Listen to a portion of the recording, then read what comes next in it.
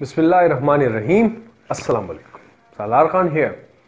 And today we see a different sort of a counter, right? Till now we've seen the up counters separately, the down counters. We've seen them separately, right? But often in practice, they are not used separately. We don't have this much time to use one circuit for up counting, the other circuit for down counting. So practically, in most of the practical cases, we require a counter that can count in both ways simultaneously. Not simultaneously, but when we require them to do so. Which means if we require them to count up through some control, it counts up. And when we require them to control down, so we have a particular control for that, and through that control it counts down through the same single circuit rail, right? So today we discuss that. So let's say I take a 3-bit, all right? The 3-bit up-down counter. And this up-down is also, we have a term for this up-down, that is the ripple counter, all right? Now I took the 3-bit because the 2-bit would be more simpler, and the 4-bit, it's not complex, but it's a bit longer to draw, so on my board I cannot draw it properly. You have a bigger board, which I'm planning to do so we can draw it more easily, all right? But on this smaller board we have a 3-bit can be understood perfectly, all right? So I talked about a control, all right? So what is that control? So in this case we call it a mode control, M-O-D-E, a mode control. It is represented by capital M. This controls either to count up or count down. Is that fine? Now what do you have? Let's say I draw the flip-flops, all right? So this is the or let it be, Let's say this is the first flip-flop. This is the second flip-flop. And this one is the third flip-flop. Now why am I leaving such spaces between them? So I'm going to tell you right now. Let's say today we use the JK or the T flip-flop is the same. So let's say we are using JK or T's, so we won't have to come up down here, all right, to give that logic one input. So we are using the same flip-flop, that is T. All right, and let me name it TA. The output is QA and QA complement. Then we have TB, QB, and QB complement. Then you have TC, you have a QC, and you have a QC complement.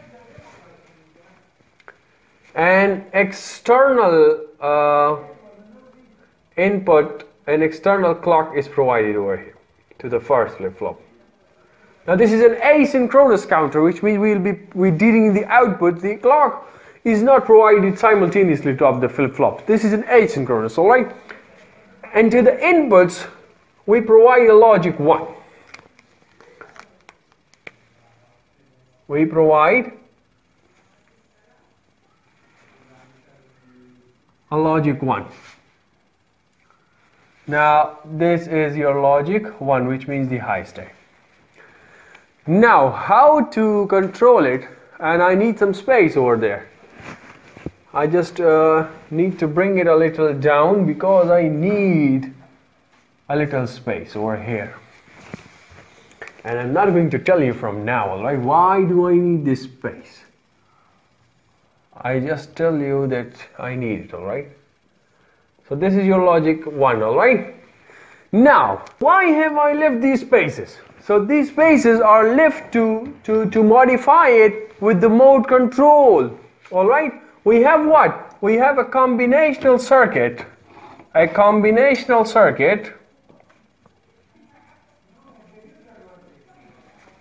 between each pair of flip-flops, all right? Each pair of flip-flops, which controls the up and high counting. Now what is that? So over here, let's say I write it down as this is that combinational circuit. We give the inputs Q complement, and the mode input M. We give these three inputs, and depending on this, it gives us the value Y, and this Y is connected to the clock pulse of the next flip-flop. Clock of next flip-flop. Is it clear till here? Now let me draw the truth table for it, all right? So now we have to find out this while, right? What should be the circuitry here that we give the clock pulse to the next flip-flop? So that we are determining, all right? So we have this mode input M, we have Q complement, and we have Y as the output, all right? So the input combinations.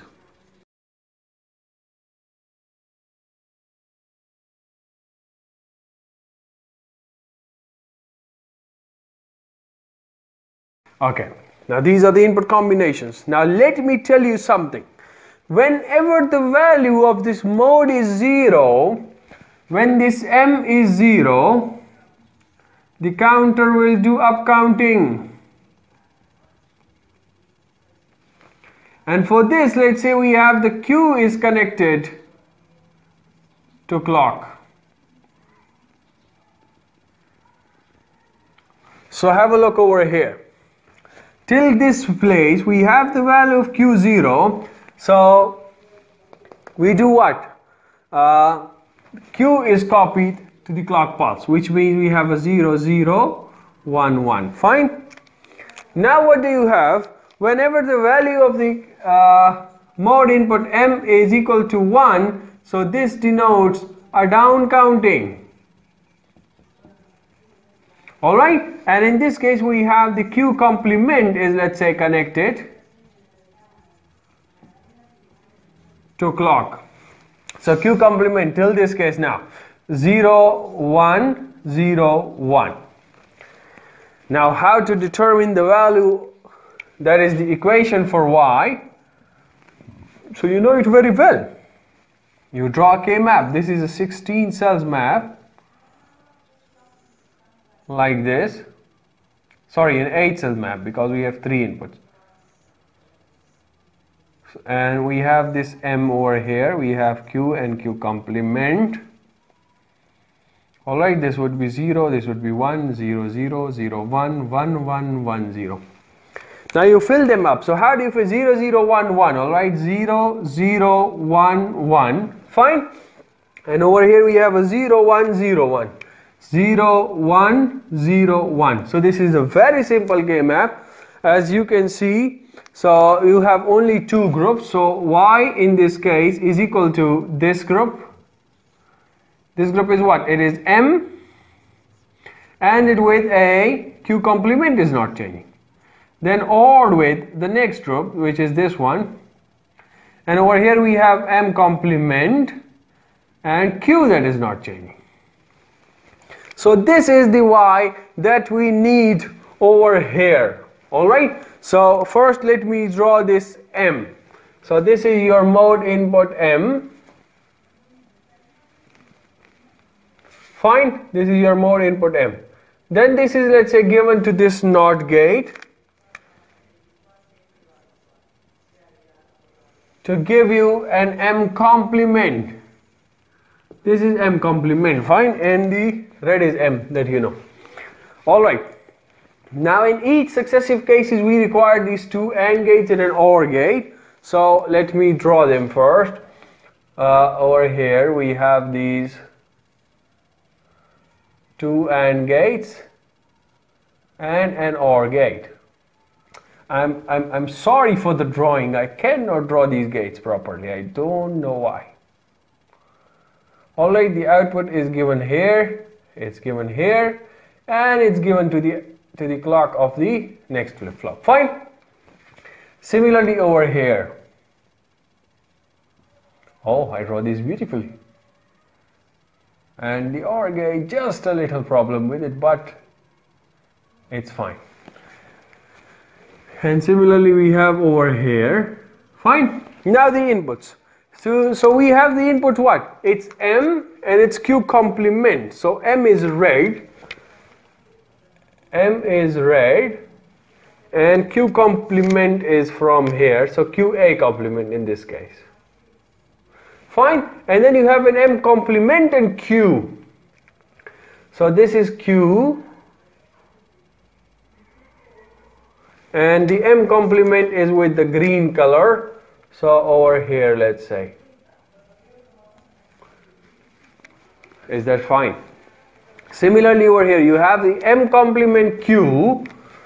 M complement. You have Q. And for the next gate, you have an M and Q complement. So this is the Q complement. And the M is with the red color. Is that fine? Now if you have the fourth bit, so for the fourth bit, you have these input combinations, then you have the fourth bit as well. You derive the equation for Y using K-maps, and you include that particular combinational circuit between each successive flip-flops, so to get the 4-bit up-down ripple counter. For me, I don't have space over here, so I cannot draw it. That is easy to draw, right? So you can do it yourself whenever required, all right? If you understand the 3-bit, you understand the 2-bit, you do practice the 2-bit, all right? So that is more than enough for you, all right? So that's all about it. And one thing I'm noticing over here, this is, I believe, the exclusive OR operation. As we know, Y is equal to A complement B into A, B complement. All right, A complement B ORed with A, B complement. So you check it, all right? I'm getting a little confused in this case. Exclusive OR. Exclusive OR. All right. So if it is, so you can use a single exclusive OR gate between M and Q over here in place of these two NAND gates and a single. So in place of 3 gates, you can use a single exclusive OR gate. But there is one first. First, you check this. You check this. If either, not this, this. If either this is an exclusive OR operation or not. To me, it is. Just I'm a little getting confused, all right? And I will check it and I will confirm it then, all right? So that's all about today. That's all about the 3-bit ripple counter. See you in the next lecture very soon. Till then, take care of yourselves and everyone around you. Goodbye.